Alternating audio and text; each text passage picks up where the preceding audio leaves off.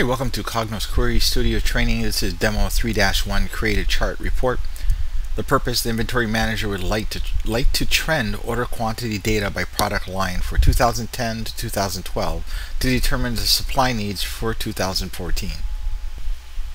Okay, let's go ahead and expand sales, go to products, and then add product line to the report. Now let's jump over to expand time and add year. Let's expand the sales and let's add quantity to the report.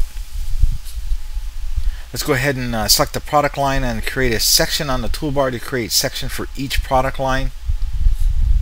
And then we're going to go ahead and click on Chart on the toolbar and select the column from the Chart Type drop-down menu and Standard from the selection below the drop-down menu. And then select Chart and Table from the Show the Following in the Report options, and then go ahead and click OK.